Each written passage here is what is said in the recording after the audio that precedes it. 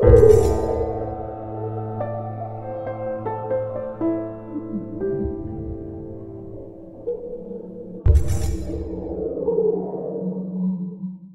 interesting to note is this Bermuda high in 2004 had shifted to the south and west across the Caribbean and actually steered a lot of those storms that otherwise would have recurved safely out over the ocean into Florida. That's why so many storms hit in 2004. And in 2005, this high pressure area still to the far south and west steered a lot of the storms even further west up into the Gulf of Mexico. So there's a reason for you right there why 2004, 2005 were so bad in terms of number of landfalling major hurricanes.